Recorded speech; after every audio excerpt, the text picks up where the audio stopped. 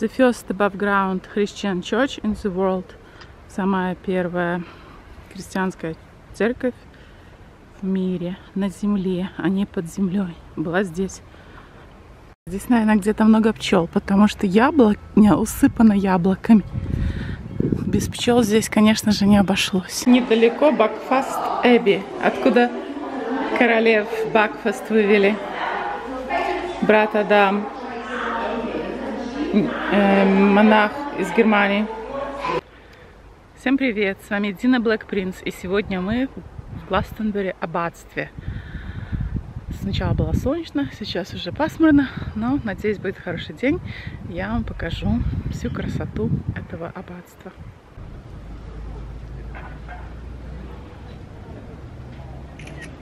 Сказано, что Гластонбери особенный город, здесь всяких много легенд, мифов, уникальное место. Пилгримы со всего мира сюда приезжают. Сказано, что основание было неолитик период, 12 тысяч лет назад. Тор посвящен архангелу Михаилу, Чалис Хилл. Легенда говорит, что это там было спрятано Holy Grail, Святой Грааль. Дяди Иисуса Иосифом Аримафейским. Король Генрих VIII уничтожил аббатство.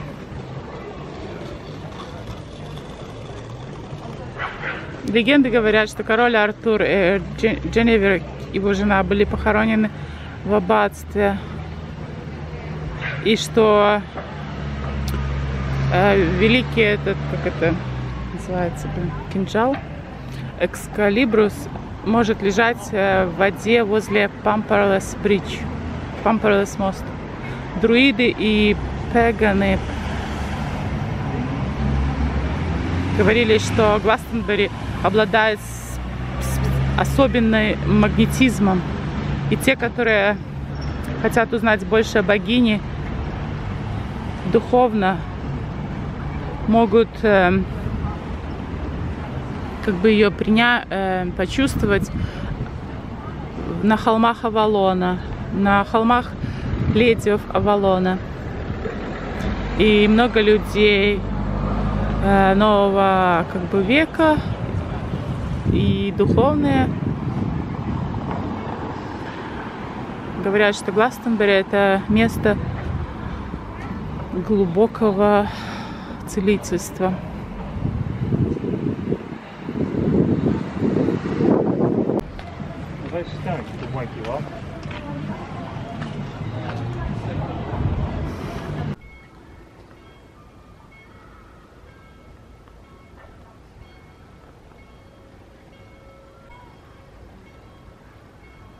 Всем привет! Сегодня мы в Гластонбери Аббатстве, здесь, где нашли могилу короля Артура и его жены Гвиневер.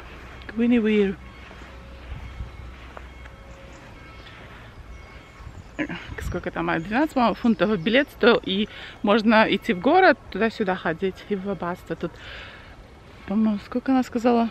Несколько гектар. Здесь два больших озера.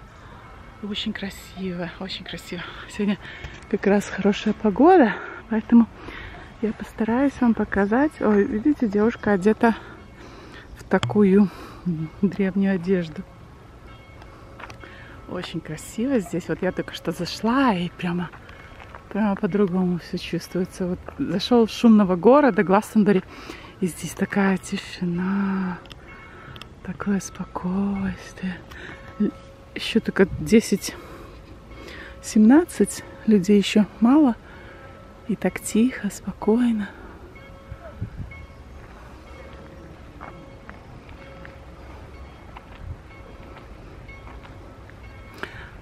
Пойду посижу где-нибудь на лавочке. Здесь, наверное, где-то много пчел, потому что яблоня усыпана яблоками. Без пчел здесь, конечно же, не обошлось. Очень много яблок везде.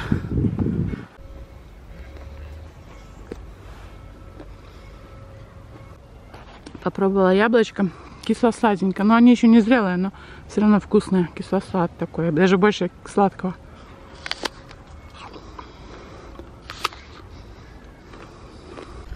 Вот это кухня Аббата. Здесь готовилась еда для дорогих гостей. Кормили их хорошо, чтобы когда они такие расслабленные и понравилось им здесь, чтобы они пожертвовали деньги аббатству. Так что повара были очень здесь хорошие. Короля Артура могилу нашли вот где-то здесь. Мне женщина, вот, которая продавала билеты, сказала. Но сейчас его официально, как бы, этот дом находится вот там. В 11:30 и в 2 часа здесь все проводится экскурсия бесплатно. Так я вот пойду послушаю, потом вам расскажу. Сейчас в Англии пошел тренд, чтобы всю траву не косить, а только по краям. Но здесь даже больше скошено травы, чем обычно. Обычно делаю дорожку и в центре трава. Но это хорошо для пчел. Ну, здесь как бы цветов нету, но обычно потом цветы через некоторое время. Вон, видите, цветы потом появляются. Это очень хорошо для пчел. Водичка для пчел, точнее, для пчел и для птичек.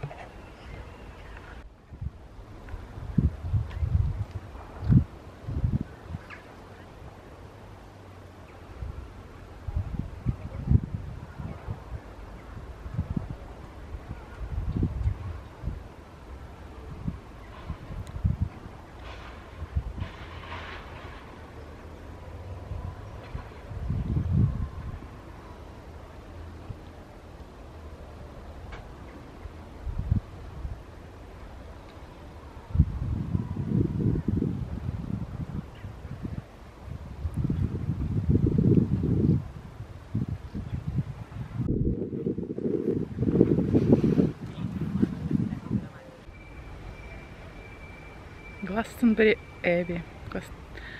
Аббатство Гластонбери. Здесь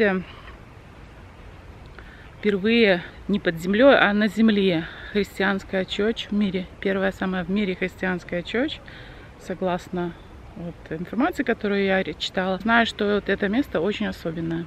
The first above ground Christian church in the world here in Glastonbury was before obviously Glastonbury Abbey was built.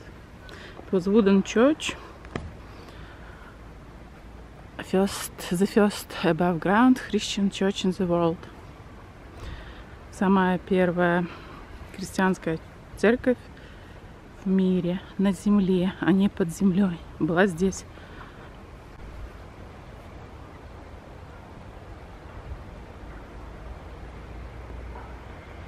Ворота в рай.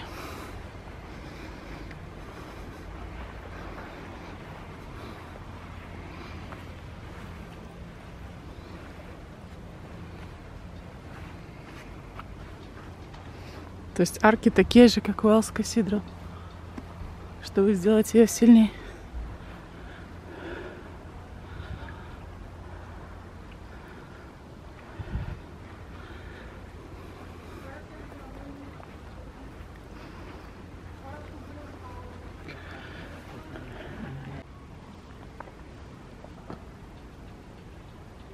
В 1191 году тела короля Артура и его жены Гвиневер сказали, что нашли на южной стороне Леди Чапел 19 апреля 1978. Их остатки были удалены королем Эдвардом I и королевой Элеонорой к черной мраморной том. Но это здесь том, короче, даже пережила до 1539, когда была диссолюжен Генри VIII. Артур Певненко, вот посвящается тебе это видео. где аббатство Гластонбери, где похоронен король Артур. Ну, я надеюсь, что ты будешь жить долго. Но вот здесь вот был похоронен король Артур и его жена Гвиневер.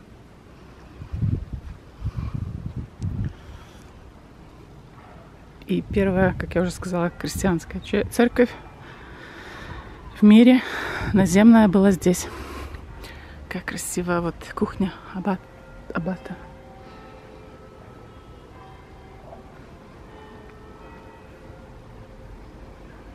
Какая красота.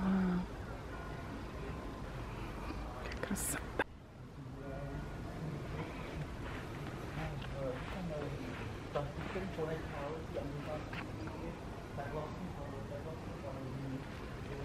Site of King Osso's tomb in the year 1191, the bodies of King Osso and his wife were said to have been found on the south side of the Lady Chapel on the 19th April 1278. Their remains were removed in the presence of the King Edward I and Queen Eleanor to a black marble tomb on this site. This tomb survived until the dissolution of the Abbey in 1539.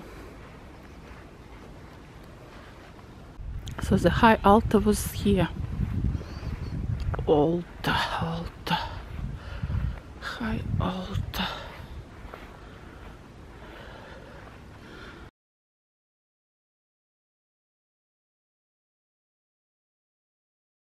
Вот алтарь был здесь. Написано High Altar. Самый главный алтарь.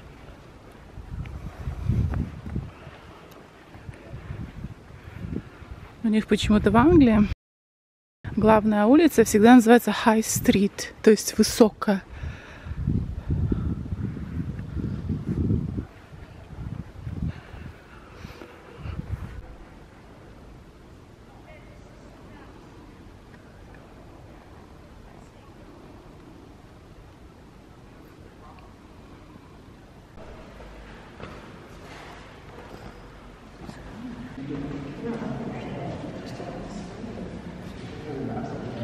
Parsnip pie, пирог из пастернака. That is a flesh.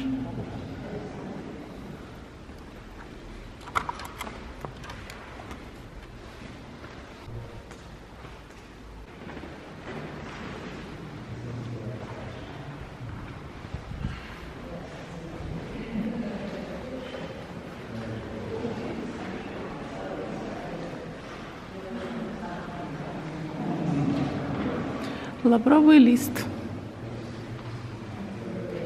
О, роза. С розой я. Похоже на айрширскую розу, но это, скорее всего, красная с белой.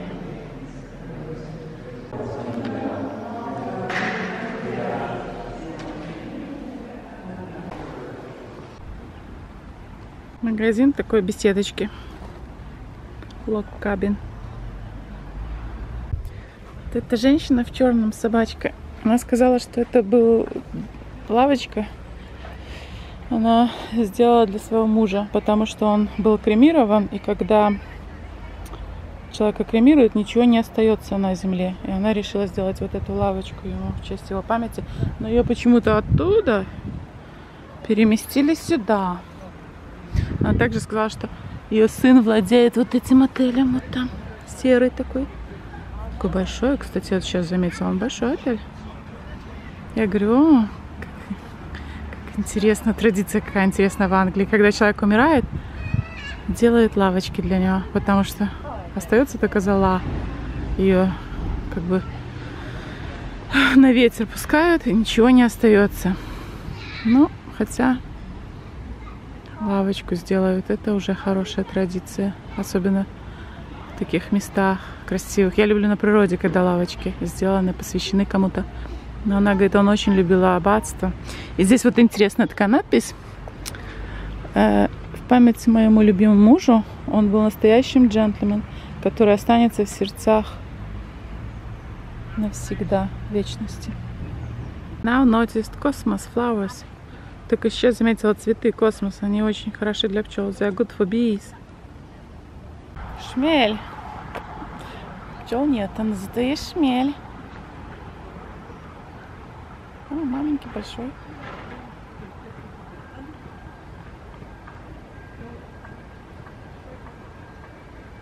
Abbey plants. Что это у нас только? Obedient plant. Послушное растение.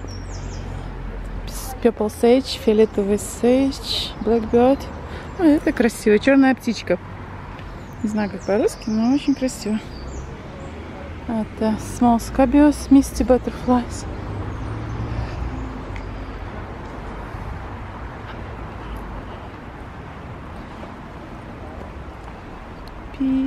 Это, ой, какой красивый, 7,99, такой, как искусственный. Ой, такой мягкий. Solitary Bee Hotel, 5,99. Ну, нормальная цена, такая хорошая. Это красивенький такая планта. 5,99. Может, я куплю? Вот, красиво. Very pretty doggy. Hello, Gigi. Hello. 64 AD. And in 64 AD, Glastonbury was surrounded on all three sides with water. We're joined to the land by a little peninsula. So we're joined to the land to the east. But if you approached from the west, it would look like an island. Hence the Isle of Avalon, the Isle of Glass, the Isle of Apples. It looked like an island. Now the old church, the oldest church here, is so lost in the mists of time that not even the monks that lived in the medieval abbey knew who built the very first church. So myths have grown up surrounding that. And the myth surrounding the origins of Glastonbury Abbey starts in 64 AD with Joseph of Arimathea. Do we know who Joseph of Arimathea is? Uncle of Jesus. Uncle of Jesus, yeah. He was a trader in base metals. He sailed, so he had a boat, he was quite rich. Cornwall has legends of him because they've got tin, we've got lead. In the Mendip Hills we have lead. So Joseph knew these lands, he knew these lands. Now in 64 AD, you can imagine, was he fleeing the persecution of the Christians after the crucifixion of Jesus? Who knows? But it is said he sailed up to the Bristol Channel and he sailed to the other side of that hill. Can you see the hill with the trees on? Yes. Yes. The other side of that hill was a deep water port. He moored in that port. He climbed up to the top of that hill with his followers. When he got to the top, he said, "We are weary all," and he stuck his staff into the ground, and his followers, they all just sat and chilled out. Yeah. That hill is still called Weary All Hill today. When he woke, he tried to get the staff out of the ground, but he couldn't. It had taken root and it had started to bud. Now Joseph saw this as a message from God, a miracle. The pagans living here at the time, some of them witnessed this. And when Joseph went to the chief and said, "Please grant me land, I need to build a church here," the chief said, "Yes, we will grant you land," because he'd already heard about these miracles. The land he granted Joseph of Arimathea to build the first church was exactly where you see this building now. What you see here is the Lady Chapel. This was built on the very ashes of the original wattle and daub church. So the original church was made of wood, and it is said to have been built by Joseph of Arimathea's very own hands. And in it stood a statue of the Virgin Mary, carved from or by Joseph of Arimathea. Now this image, you know, was carved by somebody that actually knew Mary personally. So this image will come, I'll talk again about this, the image of Mary. So we have the old church dedicated to the Virgin Mary. Early sort of the saints from Ireland, they came here bringing relics. this became a place of pilgrimage, of healing. We get the Anglo-Saxons coming, you know, in the 6th, 7th century. They want to make their mark here too. So they build a further 3 churches. Where the people are stood there, that's where they built wooden churches in the Anglo-Saxon period. And what they did to the old church is they covered it with a lead roof and they protected it with a wall. It was ancient. We do know that there's charters from the 7th century mentioning this old church. By the time we get to the 10th century, after the Viking raids, we have, does anyone know Dunstan? Heard of Dunstan? St Dunstan? No? Yeah. No. St Dunstan. Well, Saint Dunstan was born and bred not far from here, and he was an abbot here. And when he came in the 10th century, he was shocked because the monks were married. They had children. And he was... So St Dunstan headed a massive monastic reform in the 10th century here. And it was basically him that really sort of drove Glastonbury Abbey forward, making it a powerhouse of worship and education. He was the one that created the library and the scriptorium, and it was one of the wealthiest abbeys in the land. And then we get to the 1184, there is a huge fire, and most of what was here is burnt down. The old church was burnt down. The one thing that survived is the statue of Mary. Everything else got burnt down, but Mary, the only thing that you could see is that she blistered, as if she was crying. That was one of the first miracles that happened at Glastonbury Abbey, is the statue of Mary withstood the fire. Within 2 years, they had rebuilt what you see now on top of the ashes of the old church, and in it stood the miraculous image of Mary. We're going to head down and I'll talk to you about the Lady Chapel now. Are you okay? If you want to ask any questions at any time, do. So this would be a place of pilgrimage. People came on pilgrimage for healing, mainly for healing. Most pilgrims probably would not have been able to read and write. So how stories were sort of got across to them was through sculptures and paintings. This archway is actually telling you a story, and I'm going to use this modern laser thing to point out a few things. This is telling the story of the Annunciation to Mary and the massacre of the innocents. So here we have the angel Gabriel, and he's informing Mary that she's going to give birth to the Son of God. But look, it looks like they've upgraded her to a 4-poster bed rather than a stable, you know. Here we have the angel Gabriel again. These were the shepherds. They're very, very worn now. The shepherds that were tending their flocks by night. And we have the wise men, the kings.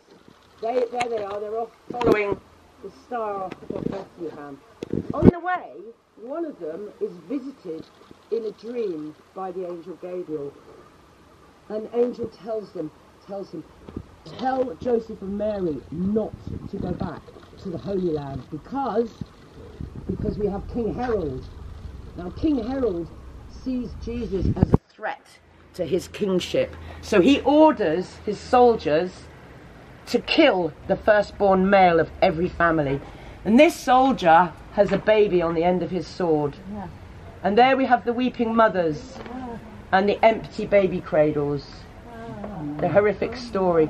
These, in between the arches, are fantastical beasts. This one has a human in his mouth. This is telling them what happens if you don't repent your sins and believe in God. You'll go to hell and be eaten by a beast. Let's come into the Lady Chapel.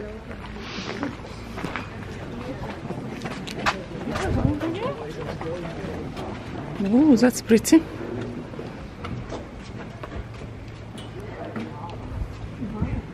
Oh, we have to squash up here, I think. So, if you follow the little torch here, you can see the traces of paint and patterns and things. You can also see it over this side, all the way along underneath the arches there.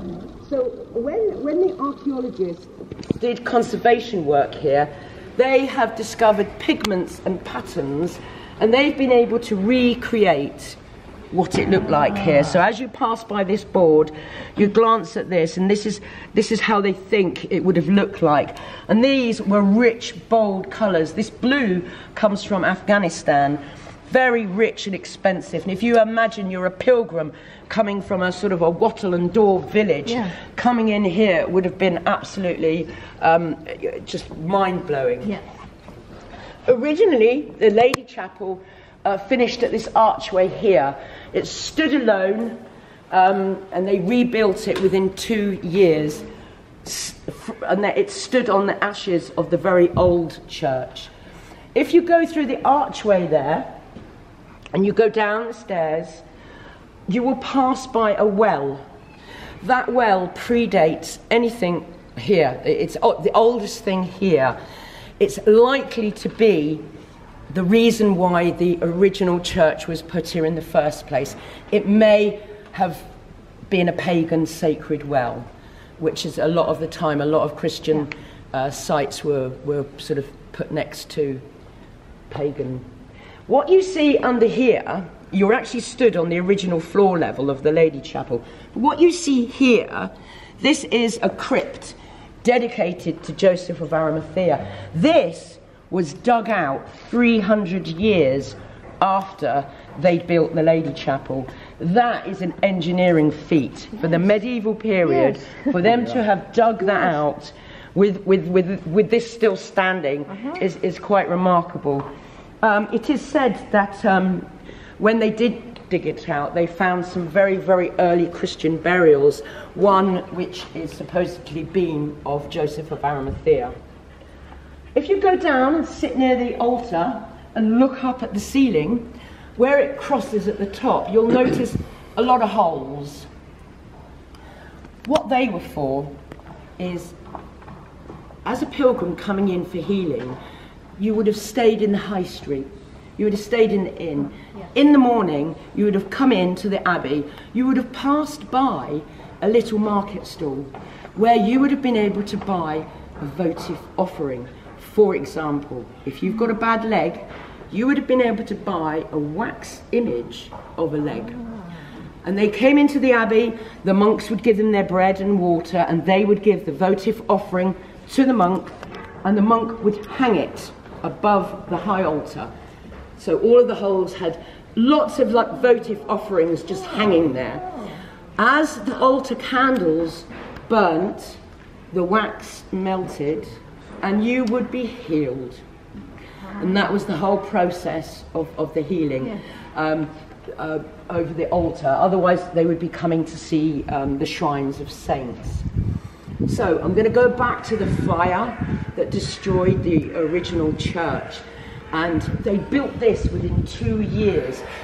It was Henry II that gave them the money to rebuild this Lady Chapel, and in 1191 he died, and they had not enough money to rebuild the rest of the Abbey.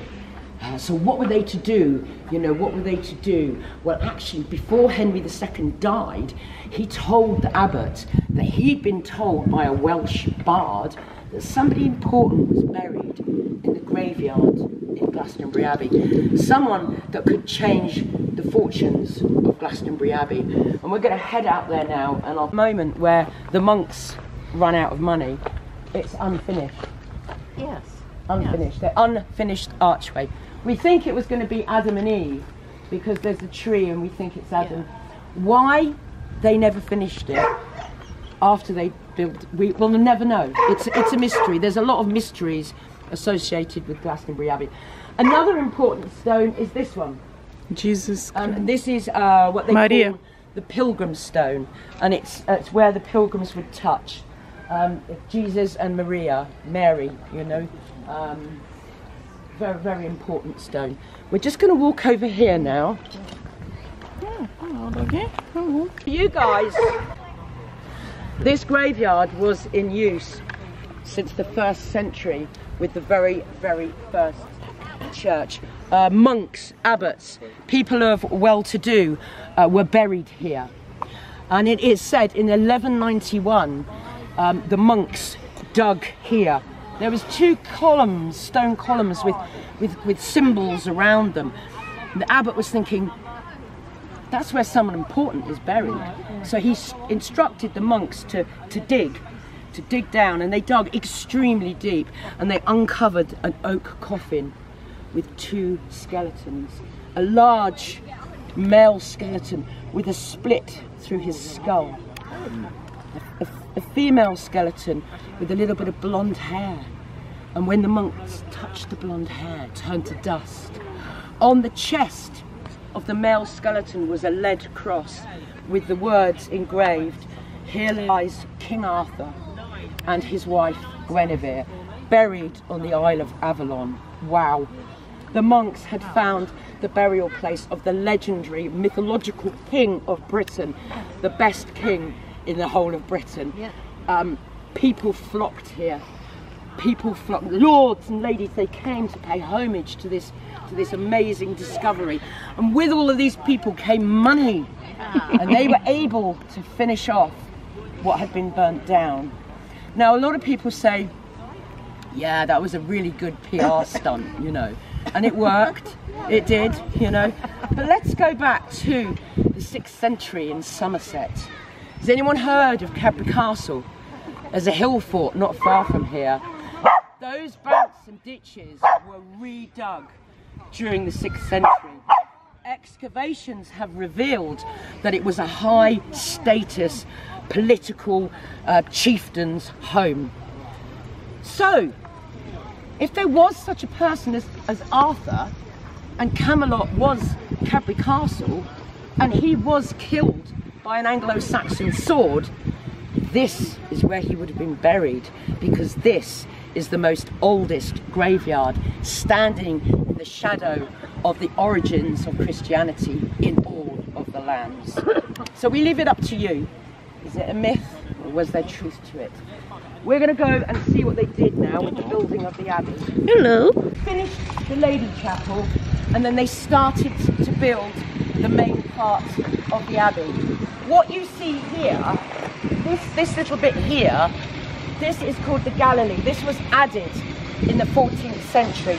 And what this did, they knocked the eastern wall of the Lady Chapel down, and they built the Galilee. And what this did is it opened the whole thing up, making it the longest abbey, even bigger than Westminster in the early medieval period. 177 metres long. And we're going to go and stand in the middle of the nave now, and I'm going to try and give you an idea on how massive it would have been. The Lady Chapel, and then swing it right up there. Wow. Can you just, how huge this would have been. Those transepts there, imagine them a third higher, and they were holding up a huge scissor arch. Wow. These squares, they were the pillars that was holding up this huge vaulted roof. If we look at the arches in the Lady Chapel, that is Romanesque architecture. If we swivel here, that's Gothic. Gothic architecture with a little bit of Eastern influence with the chevrons. 2 different types of architecture going on here. So the pilgrims, they would enter through the gateway in the wall over there, and they would walk through the north porch, and they would come into this space, and they would be filled with awe. Painted walls, stained glass windows, golden candlesticks. There were shrines to saints everywhere. Beautiful stone carved effigies of bishops, beautifully tiled floor. They would have looked up to the high altar. They weren't allowed up there. Pilgrims had to stay here. They were not allowed past the transepts there. But they would have looked up there, and they would have seen the abbot in all of his finery. They would have seen the monks with their hoods up and their hands together. They would have heard the Gregorian chant, and they would have been smelling the incense. every one of their senses, bar taste, would have been heightened, which was the whole purpose. This was the house of God, and it served its purpose. We're going to head up to the high altar now, and we've always got to trace of the worship of God went on. It took 2 years to build the Lady Chapel. It took 150 to build the rest of it. They could only go 6 layers at a time because medieval mortar or cement took so long to dry. They could only do it in layers of 6. The thing is you mustn't think that Glastonbury Abbey was built and that was it. We've had 52 abbots here. Most of them, not all, but most of them changed something, rebuilt cloisters, added a crypt. The bit right at the end there, that was only built 30 years before the dissolution. It was an ever-changing place. It wasn't just built. Obviously the nave and this part was pretty much unchanged, but lots of little crypts and chapels were added, ever changing. In 1278, probably in celebration, and Eleanor of Castile reburied Arthur and Guinevere right bang in front of the high altar. Now, if you were here on the 19th of April in 1278, did anyone see the coronation of Charles or Queen's burial? That's what it would have been like here. It would have been packed. You wouldn't have been able to squash yourself into the nave. I would have made so much money selling my potions at the gates. You know, it was a really, really important day. They buried Arthur and Guinevere here with their kneecaps out. Apparently their kneecaps were out because pilgrims they like to see the bones and touch them. Oh. Not that any of the pilgrims would have come up to this area. Yeah. But by this time, Glastonbury Abbey was the most richest and influential of abbeys. In fact, the abbot of Glastonbury was only second richest to the king. They owned a lot of lands. Their library here, oh my goodness, William of Malmesbury, who wrote The Kings of Britain, he researched his book in Glastonbury Abbey. The scriptorium was amazing, but the library was not open to everybody. It was protected, knowledge was protected, and when William of Malmesbury came here, he had to have a letter written from the king to gain access to the library. So anyway, we get to King Henry VIII, and he wants to marry Anne Boleyn. And so he asks the Pope, and the Pope says no. So Henry VIII, what does he do? He decides to break from Rome and become head of his own church, the Church of England. And in doing so, within 4 years, Henry's men had closed down between 800 and 900 religious houses. Glastonbury was one of the last 7 to be closed down. The abbot at the time was Richard Whiting. He's an old boy. He was in his 80s. He was well loved by all the monks. And when Henry's men rode through the gate, Richard Whiting stood and blocked their way. He refused to give the keys of the abbey over to Henry's men. So what did Henry's men do? Well, they falsified charges of theft and treason against him, found him guilty, and they tied him onto a hurdle, dragged him up to the Tor, and hung Jew and quartered him. His head went on the gate, part of his body went to Bath, part to Somerton and part to Ilchester. He was made a martyr because of that. He is a martyr. After that, Henry VIII gave the ruins to the Duke of Somerset, and it became his private garden. And what he did, basically, they stripped the lead, all of the wealth, the gold, the stained glass windows, the marble, everything, all got stripped away, just leaving the stone, which over the next up until the early 20th century was pilfered away, quarried away. People will say, what happened to the bones then?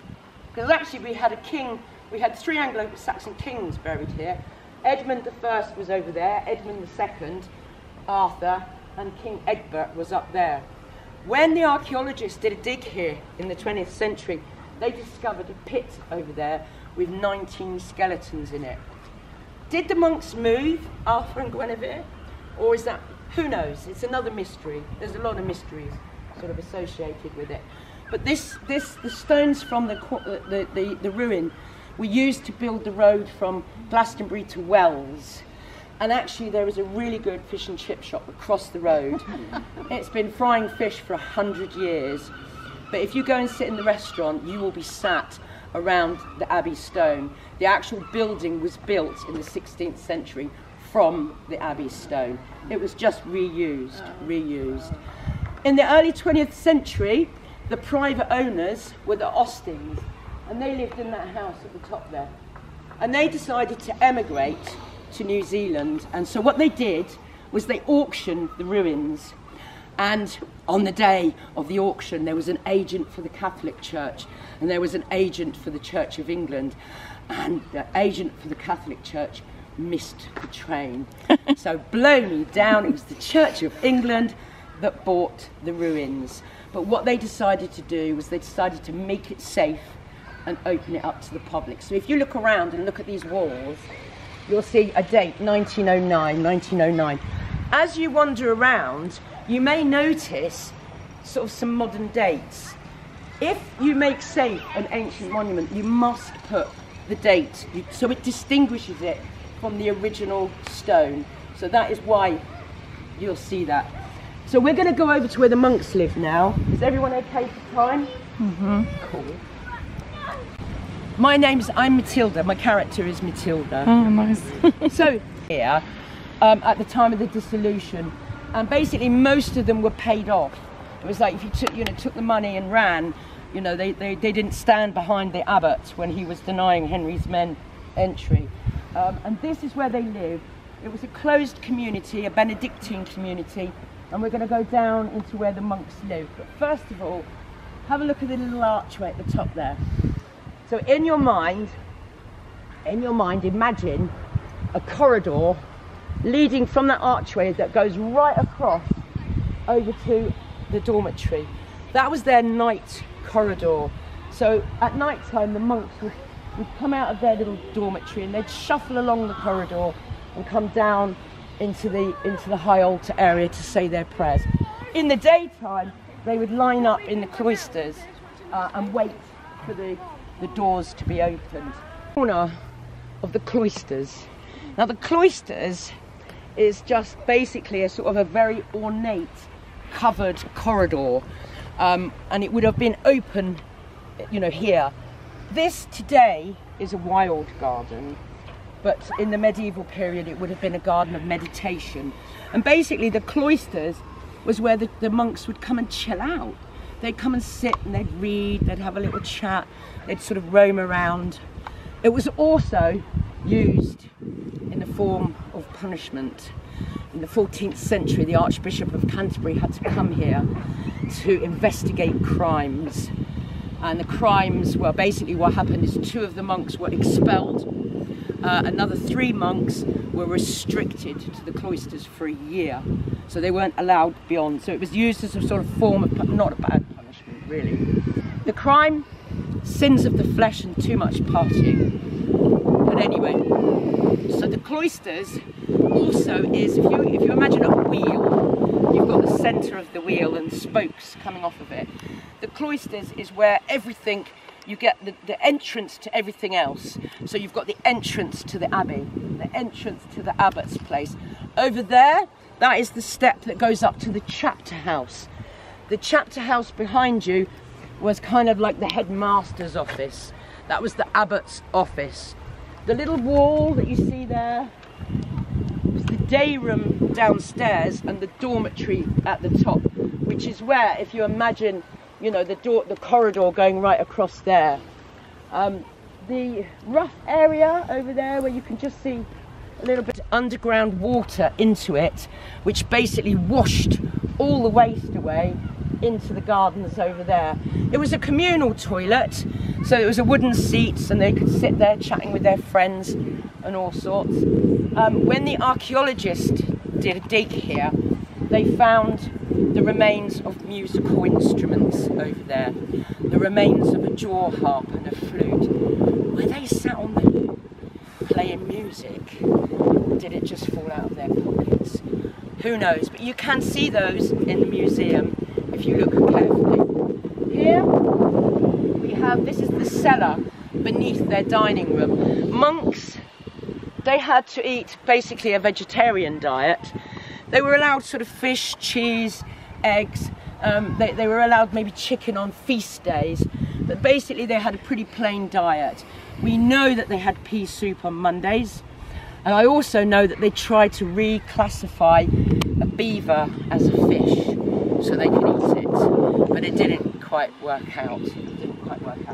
They would have to sit here in silence, eating whilst being read the scriptures, and if any of them fell asleep, they would have to forego their food and they would have to get up and read the scriptures. Now the food that they were eating here was very, very different to what was going on down in the Abbott's complex, and that's where we're going to head now. But first of all, we have a look at this wall here. Can you see the two rows of squares?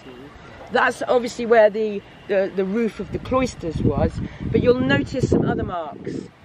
Oliver Cromwell camped here with his army, and they used that as target practice. So those scars are musket ball scars. Let's head down to this complex. The abbot generally was quite well to do. Normally, you know, he would have been related to the king or the queen. Very, very influential. The abbot of Glastonbury sat in the House of Lords. He had the ear of the king. And it is said that if the abbot of Glastonbury wed the top nun at Shaftesbury, they would be even richer than the king. Very, very wealthy abbot. He even had his own army, which was stationed over there. And we have read that there were a lot of skirmishes between the Bishop of Wells and the abbot of Glastonbury over territory. Yeah, you'd think of them as being peace-loving folk, but no, they weren't. They weren't. Lots of skirmishes over territory. So if you were a person of great standing, for example, when Edward and Eleanor came to rebury Arthur and Guinevere, they stayed here for 5 days. They wouldn't have stayed in the inn in the high street. They would have stayed over there, where that little bit of slither of stone is. That was where the abbot had his huge manor house. Some people called it the palace. Very, very high status. This that you see, the outline here, this was the abbot's great hall. This seated 500 people. 19 kings have visited Glastonbury Abbey. Not all of them stayed overnight, but all of them would have eaten in this great hall. And it's a bit like now when you've got like a executive director of a company and you wine and dine your clients, don't you? Very much the same. The abbot was wining and dining, you know, hoping for sort of some money, and the lords and the ladies wanted their candles to be lit for them for the rest of their days and prayers to be said. It was a really good system. We're going to go into the abbot's kitchen and talk about what food was being eaten in here. But first of all, you see the little tree there? That is an English thorn. Can you see the little one behind? That is a Middle Eastern thorn tree. That is a descendant of the original holy thorn that grew on Wirial Hill, the one from Joseph. And you can tell the difference between the trunks. And we have Kew Garden holds, they graft it. So when we need a baby one, we just ask Kew Garden and we get a baby one. So it's not the original, but it is a descendant of the original holy thorn. Let's head off into the... Go in the archway and go up some steps. It's a really good place to get a photograph or something. Oh, wow. Yeah. You're very pretty doggy. You're very pretty doggy. Yes, you're very nice. Very well behaved. So welcome to the Abbat's kitchen. This is not the original kitchen. When the archaeologists did excavation here, they discovered an earlier floor. This was built in the early 14th century, and this was the latest design in air conditioning. So if we look up at the roof, this is what we call a lantern roof, and it's designed to take the heat up the middle, and they can control the shutters around the outside so that there is airflow. This is the best preserved building of its kind. In fact, there's only two like this one and one in Cluny Abbey. Which Abbey? It's Cluny Abbey in France, so it's a really important sort of building. Now, if you notice, we've got 4 fireplaces. It would have been incredibly hot in here, incredibly hot. They would have needed, you know, some form of air conditioning. We do know that the kitchen was divided into 2. This was the wet side, and that was the dry side. This corner, pot wash. That's where they did all the pot washing. And this one, anything to do with boiling of water, potage, casseroles. You see the saw-like things, that's temperature control. We just turn our dial on that. They would have had to have been whiffing it up and down. Over there, the spit roast. And as you can see, they did eat 4-legged beasts in here. They would have had boar, venison, the most luxurious red meats going. This oven was the patisserie oven. They loved their pies and tarts. Bread and beer was not made in here. Bread and beer was made elsewhere. The food that was prepared in here was the best of the best, and it was to be eaten by the nobles in the great hall. They would have been using expensive spices, the best of everything. One of their meals, one of their feasts, cost £3,500 in their day. Who can turn that into modern? It would be thousands and thousands of pounds for a 5-day feast, you know.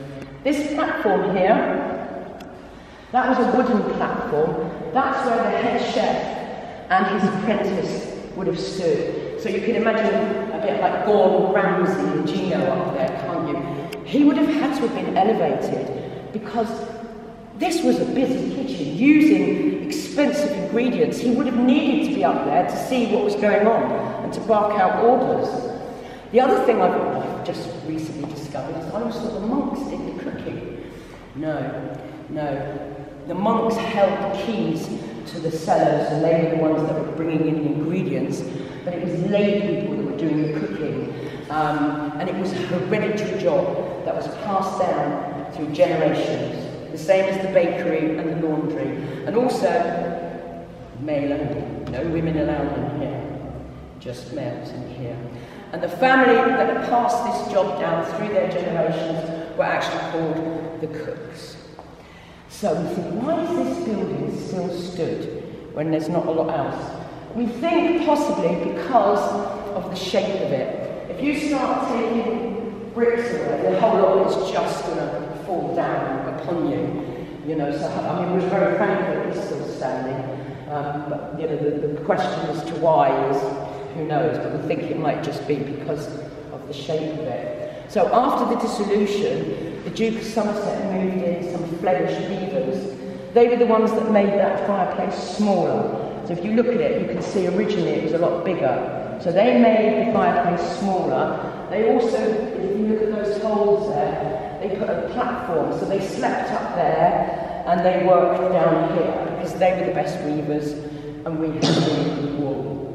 After them, it became a Quaker prayer house, and what you're sat on there is from the Quaker period. And then it fell into disuse, and it was a cowshed.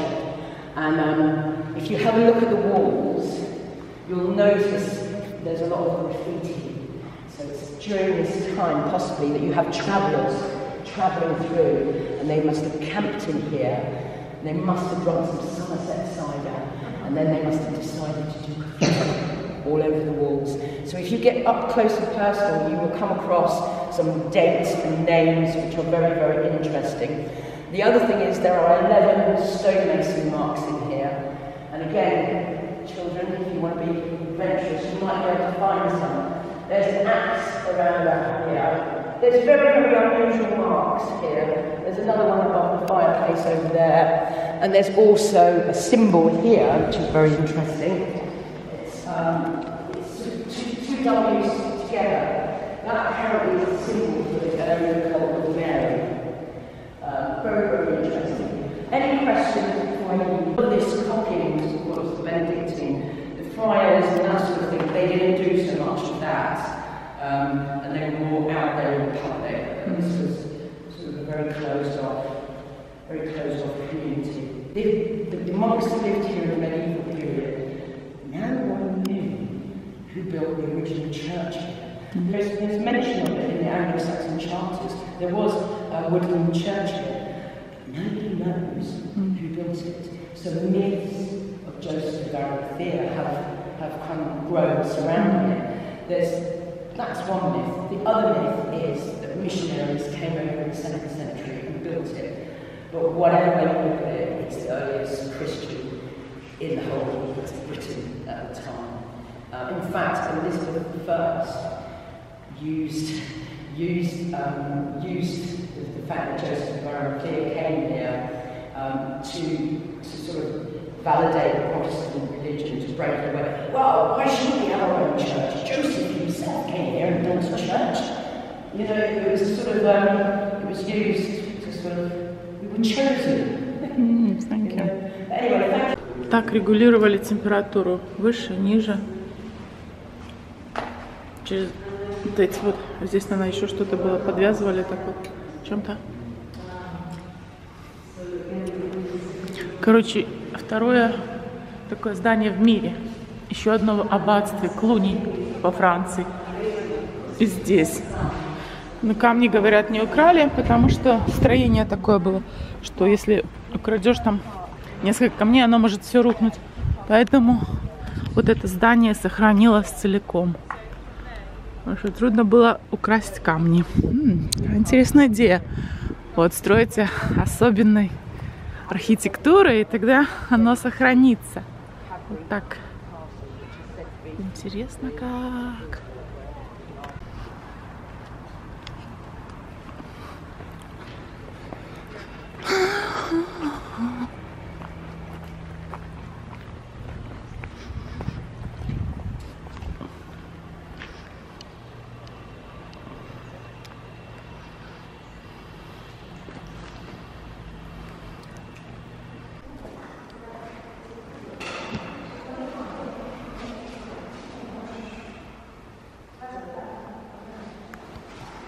Вот 4 угла таких. И крыша круглая. Oh, doggy, you're beautiful. Don't be shy. Very beautiful. Потратили на еду королю 350 тысяч фунтов на сегодняшний день. Я рада, что людям разрешают с собаками войти в музей в этот. Вот, много собак сегодня здесь. Очень радостно видеть собачек. Недалеко Бакфаст Abbey, откуда королев Бакфаст вывели. Брат Адам, монах из Германии. The well. Спасибо всем за просмотр. Я надеюсь, вам понравилось это аббатство в Гластонбери. Если вы когда-нибудь в этих краях, обязательно посетите. Очень-очень красиво. Вообще город такой интересный, очень такой духовный. И, конечно же, Glastonbury Tour. Всем спасибо за просмотр. Ставьте лайки, комментируйте. С вами была Дина, Black Prince. Хорошего дня!